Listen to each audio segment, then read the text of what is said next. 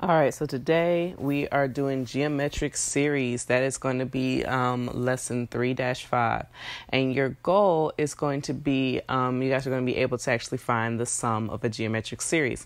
Now, if you're wondering, wait, we skipped 3-4. Well, that's because 3-4 is kind of like a really, really short lesson. And so we're going to save that for like a Friday, for like a short day. So we're going to do lesson 3-5 just so you can kind of get the basics of finding a geometric series. Okay, so when looking, we need the formula for a geometric series. And that formula to find the sum of a finite geometric series, because there is a difference between finite and infinite for this, is S sub n equals a sub 1 parentheses 1 minus r to the n all over 1 minus r, where of course a sub 1 is our first term, like it's been. R is our common ratio, the number that we're multiplying the previous term to get the next term. And n, of course, is our number of terms which we are adding up. So let's take a look at an example. It says 1 plus 2 plus 4 plus ... S sub 8. So as we can see, that S sub 8 basically lets us know that we are trying to find the sum of the first 8 terms of this geometric sequence. And we know it's geometric because if we take the second term, which is 2, and divide it by the first term, which is 1, we'll see that the common ratio is going to be 2. You can also do that with the third and the second term. If I do 4 divided by 2, I should get 2, which I do. So that lets us know that the common ratio is 2.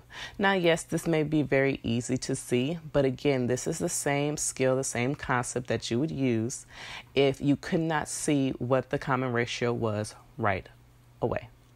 So we're going to plug it into our formula now. So it's going to be 1, because that's our first term, parentheses 1 minus r, which is 2, raised to the n power, which is 8, all over 1 minus 2. Okay? Pretty simple, pretty straightforward. And if you kind of want to, kind of simplify this, then yes, you can say that this is nothing but negative 1. And then, of course, you have 1 and then parentheses 1 minus 2 to the 8. Now, what I don't want you guys to do is I don't want you to distribute whatever this number is to both parentheses. Do not do that, because what you really are doing is raising 2 to the 8th power, doing 1 minus that number, and then whatever that number is, then you're going to multiply by 1. Okay? So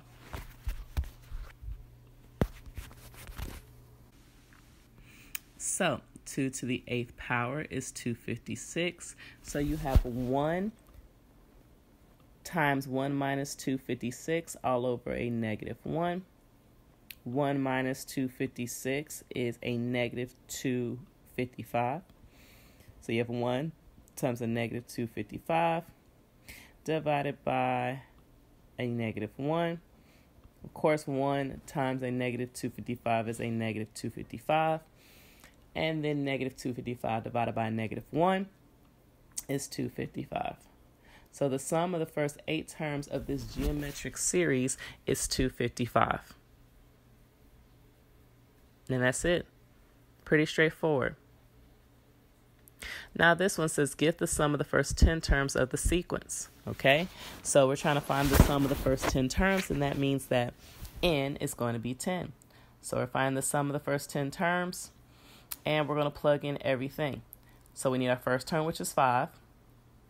Then 1 minus our common ratio.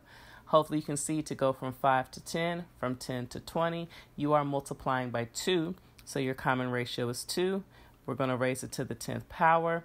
And then, of course, we're going to do 1 minus 2.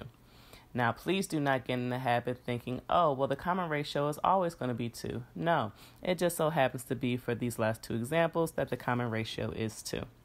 Okay, so now we're going to work everything out. We have 5, parenthesis 1 minus 2 to the 10th power.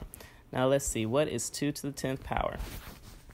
Going to go to my calculator, type that in. So that's going to be 1,024. All over 2 minus 1, which is a negative 1, I am going to, of course, subtract 1 from 1,024. So that's going to give me a negative 1,023. I am going to multiply that by 5 and then divide by a negative 1. So when I multiply that by 5, that's going to give me a negative 5,115. But when I divide it by a negative 1, that's going to give me a positive 5,115. And that is how you find the sum of a finite geometric series. Pretty simple, pretty straightforward. You plug everything in. Now, if you're looking at number 3, you're like, find the number of terms, but I thought we were doing series. I thought we were finding out sums. Yes, that is exactly what this lesson is about. This particular example, we're actually going to hold off on until I'm actually in class, so in that way we can go over it together. So you're not going to do number 3 on this part of the foldable and also number 3 on the next part of the foldable, because you are going to need to know a particular skill in order to be able to do this. So we're going to skip over this and we're going to go into the sum of an infinite series, okay? Now there's a difference between a finite and an infinite, okay? Let's start with the formula first, because there is a different formula. The formula for an infinite geometric series is a sub 1 all over 1 minus r. Very simple. No complications, no confusions. But the one thing is that an infinite series versus a finite one, its common ratio is going to be in between 0 and 1 when you take the absolute value of r, okay? So your ratio is going to be a fraction that's in between 0 and 1 when you take the absolute value of it. And on top of that, it's going to have these 3 ellipses right here to let you know that the series goes on and on and on forever. But what you're going to notice is that if you were to find like the next few terms after, 0.011, you'll notice that the number is getting really, really, really, really small, very close to 0, okay? Very close to 0. So basically, even though you're adding several thousands, hundreds, millions of numbers, the fact that they're getting smaller and smaller and smaller means that your sum is not really increasing that much. So you use the formula for an infinite geometric series because it will basically give you what number the sum is approaching. If that makes sense. Okay? So let's find this. All right? So we're going to use the formula, the sum of an infinite geometric series. We need our first term, a sub 1. That's our first term of the series, so it's 1.1. Then it's going to be 1 minus r. Now, maybe you can see it, maybe you can't, but this is where that trick I showed you comes in handy. Take your second term and divide it by your first term, and you'll see that the common ratio is 0.1. If you don't believe me, take the third term, divide it by the second term, and you'll see that the common ratio is still 0.1. So our r in this case is going to be 0.1. So we're going to have 1.1 divided by 0.9. We'll go into our calculator. We'll figure out what that number is. And of course, it's going to be a number that is repeating and not ending. So we're going to round to 3 significant figures. So that's 1.22. 3 significant figures. You start with your first non-zero number and go to the third number after that. So then this will be considered your first significant figure, your second, your third. Okay? So our answer here is 1.22. That is the sum of this infinite geometric series. Let's look at the next example. You have 3 plus 1 plus 1/3 plus 1/9 plus ... Remember, those dots let you know that this is an infinite geometric series. So we're going to use the formula S sub infinity equals our first term, which is 3, then 1 minus r common ratio. Second term divided by the first term, boom. There it is, 1/3. So I'm going to have 3 divided by 2/3. 1 minus 1/3 is 2/3. And yes, I can use my calculator to figure this out, but I'm going to refresh your memory of how to divide fractions within fractions. You keep, change, flip. Keep the numerator, change division to multiplication, and then flip the denominator. So you have 3 times 3 over 2. That becomes 9 over 2, or in other words, 4.5.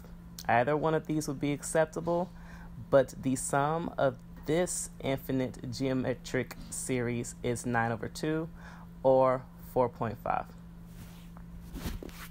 And that's it.